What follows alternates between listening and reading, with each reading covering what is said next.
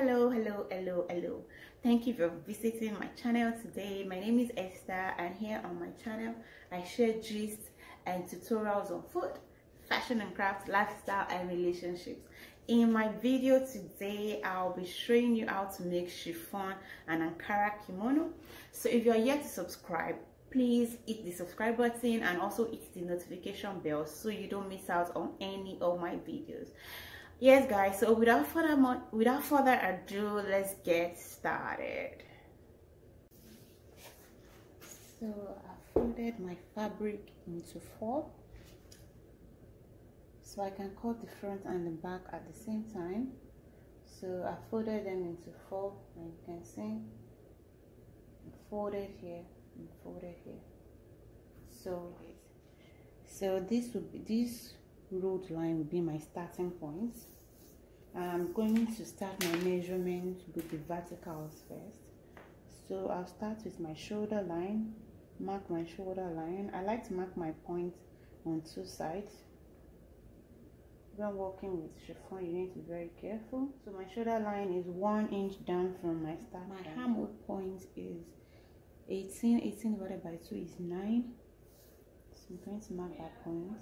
Also, you can get your armhole points by taking 2 inches upwards from your bust point. My bust point is 11, so 11 minus 2 is 9.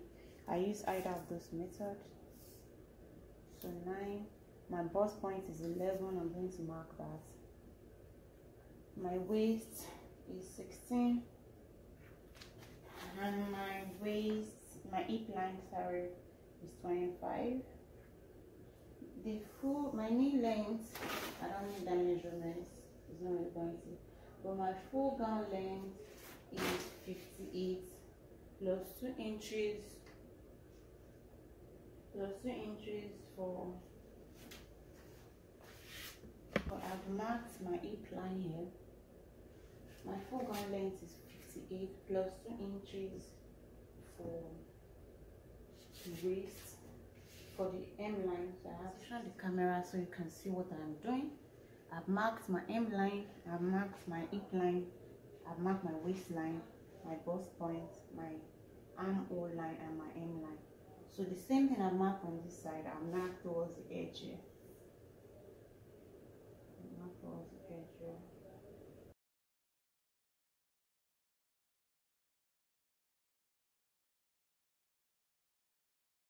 So I'll mark my neck points, my shoulder line, my shoulder back to back now is 15 divided by 2, 7.5. 7.5 plus half inch sewing allowance, I'll mark 8 inches. Mark the same 8 inches here, and mark the same 8 inches on my armhole points, armhole line. Then for my bust is 40. 40 divided by 4 is 10. So I'll mark 10 plus 1 inch sewing allowance.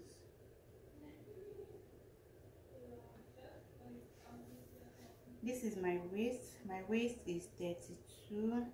Rather, my waist is 33, which is 8 1/4. 33 divided by 4 is 8 1/4. So I'll take 8 1/4 plus 1 inch. I don't need that since I'm not taking that, so I'll just add my 1 inch sewing allowance. My hips is the same as my bust, which is 40, 10, and 40 divided by 4 is 10.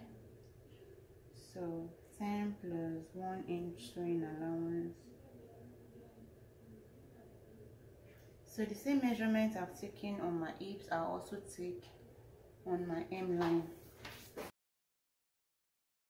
Connect my start point to my armhole line.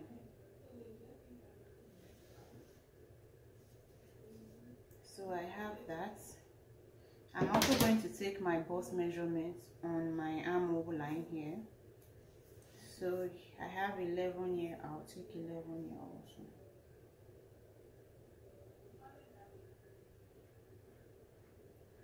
So I just thought of it now. I'm going to add half-inch allowance for extra ease allowance because I don't really want it to be fitted. So I'm adding half-inch here and adding half-inch here. I'm also adding half-inch on my waist and my hips.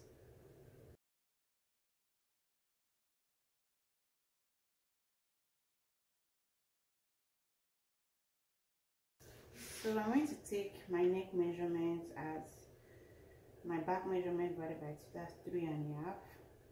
7 divided by 3.5. So on the back, I'm going to come down by about 1 inch and then curve it like this. So for the back, I came down by 1 inch. For the front, I came down by 3 inches. So I'm going to connect the shoulder line to the neckline now. And then the point between the shoulder point and my armhole line, divide it by 2. And then from that place, go inwards by 1/2 inch rather, to carve out my armhole, as you can see me doing here. So for the front, we'll be doing a V shape by connecting the neck point to the waist point, as you have seen me do here. So for the opening of the kimono, we need that V shape, and then we'll connect from that point downwards, and then that will be it. So I'm just going to cut out our pattern so far. I'll start with the back first. So cut out everything that relates to the back. So when I finish cutting that, I'm going to take it out and adjust for the front. So here I've already taken out the back and I'm just adjusting my material so that I can finish working on the front parts of the fabric. Yeah, so chiffon is really very slippery, you need to take your time. So I'm just redrawing that so you can see very well. So for the front armhole, I'm going to go in by 1/2 inch more. So I'm going in 1/2 inch more than I did on the back. I'm cutting that out now, and then cutting out the V shape for the center, and then slash the rest open. So that's it. We have our front and back patterns ready, and now we're ready to sew. So to stitch materials like this, I like to sew on the outside first, connect them straight down like that. So I'm starting with the shoulders, connect straight down. So I'm going to show you how I sew, because sometimes, and really I don't really have a weaving machine accessible around me, so I like to sew like this. Sew on the outside first, as I've done here, then reduce the extra that you have, as I've done here. So, and then you now fold in on the inside. So you are sewing on the outside first, which is what I've done here. Now take that extra out and then fold on the inside here. So at the end of the day, your inside will look very enclosed and there'll be no need for stitching. So sew like this again.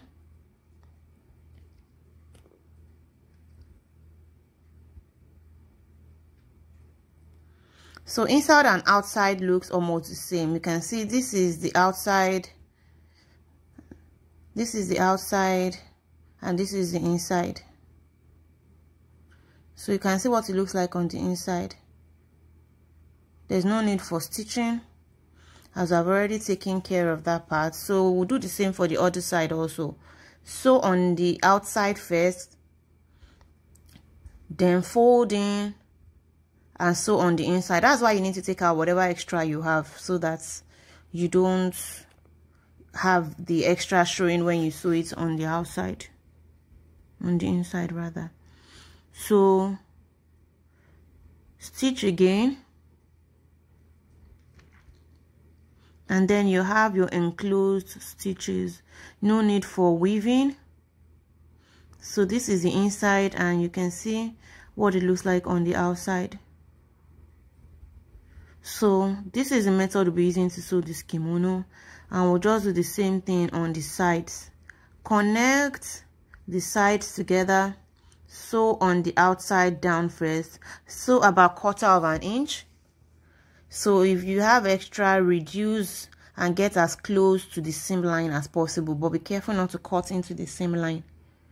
So that is what I've done here. I've reduced the stitches, the extra allowance, as you can see. So this will ensure that by the time I sew on the inside, this does not show on the outside. So I'm taking it to the other side now, and now sewing on the inner, on the internal part of the outfit.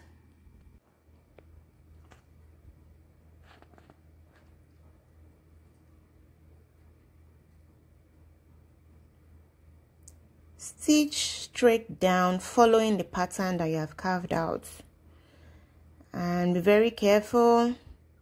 Chiffon is not really easy to work with, I know, but you'll be fine. Just like I was, so just work with it.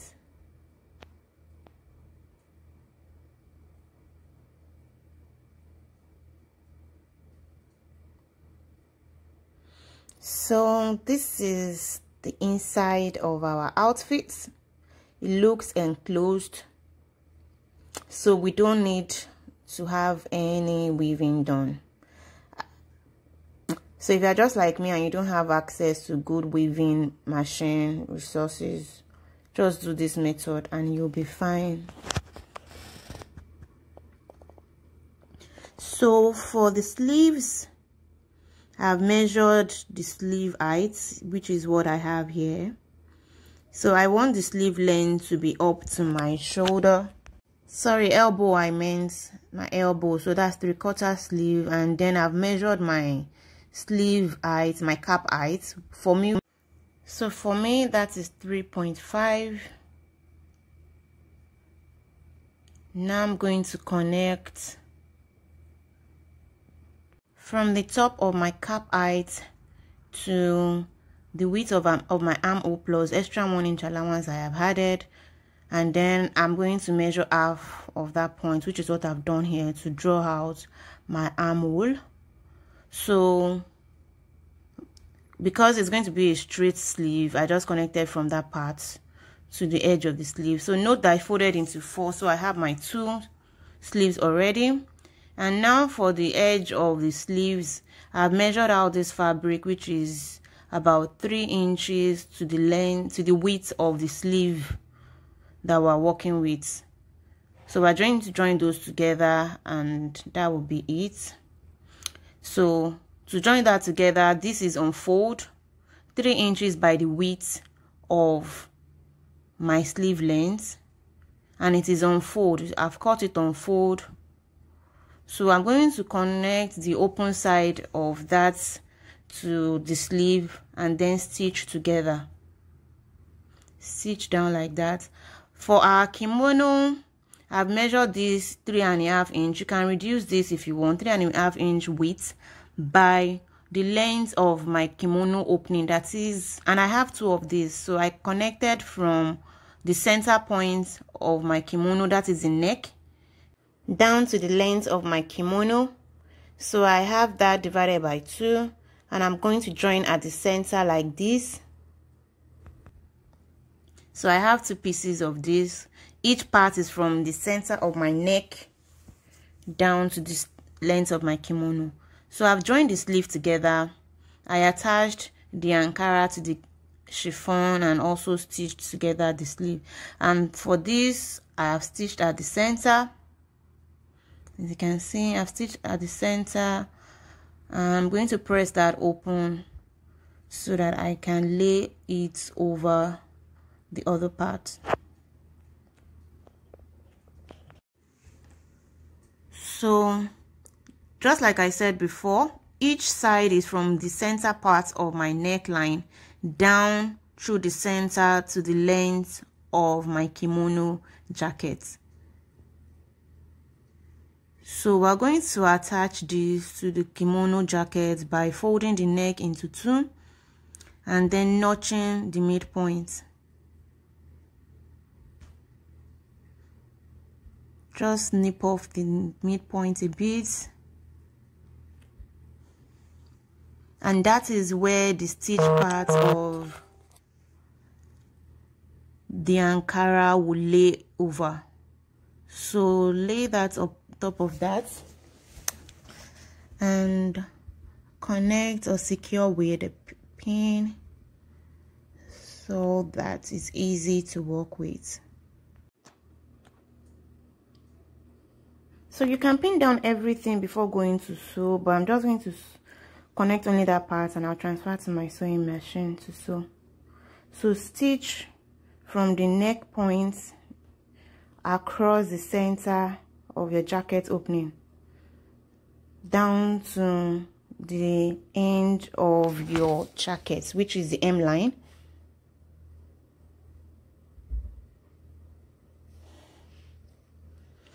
Do the same thing on the other side.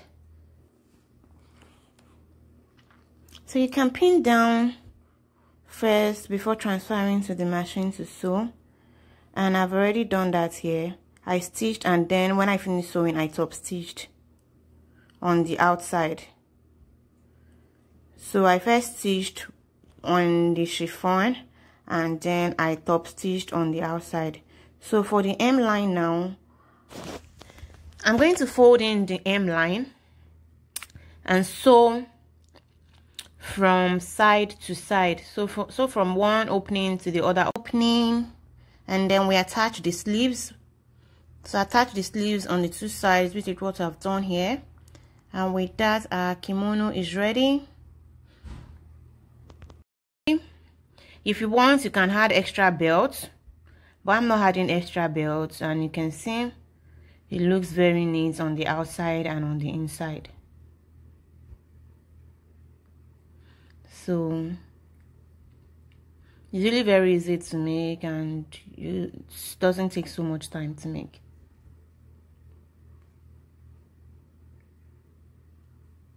So next thing I'll just be doing is to iron so that I can press down all the stitches and my seam lines, and with that I'm ready. So you see how it looks very good. Just like I said, you can add belt if you want. I didn't want the belt and I took it off. You can also style with headband, turban, or anything you want. I hope you enjoyed this tutorial. If you're yet to subscribe, please hit the subscribe button and also give this video a thumbs up so we can reach more people. Leave your questions down below and I'll make sure to respond. For now, it's bye from me, and do take care.